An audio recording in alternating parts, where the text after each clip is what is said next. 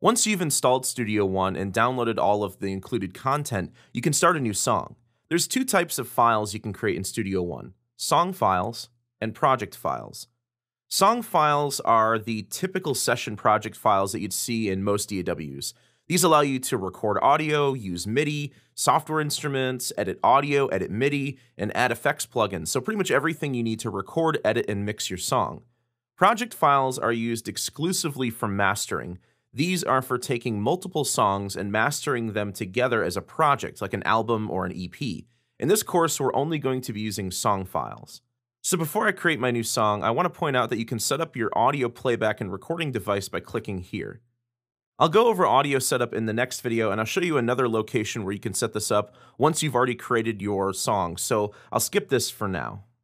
So I'll click on Create a New Song, and you'll see there's a bunch of different styles or templates here. I'm going to start from scratch and just click on Empty Song. Then you can give your song a name here. I'll just call this New Song 1, and you can choose the location of where that song is going to be stored by clicking here. So I'll put this right on the desktop. You can adjust your sample rate, your resolution or bit depth here. These I'm going to stick with 44.1 and 24-bit for now. I'll discuss that more in the next video. Here you can set your time base. The time base affects how various events in your song are synchronized.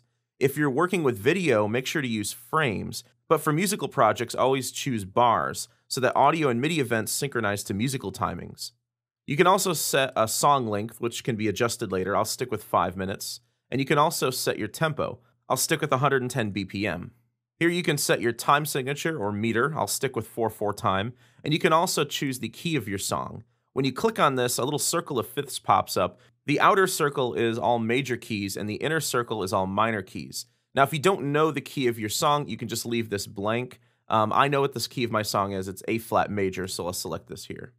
Stretch audio files to song tempo automatically stretches or compresses imported audio files so that they synchronize with the song tempo, so I'll keep this on.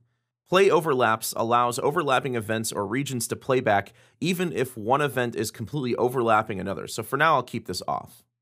Before I click OK, I want to mention that all of these parameters can be changed later, so don't worry if you chose the wrong thing here. When I click OK, my main arrangement window pops up. This is called the song page, and this is where we can start recording our song, but we need to set up our audio device for playback and recording, so I'll tackle that in the next video.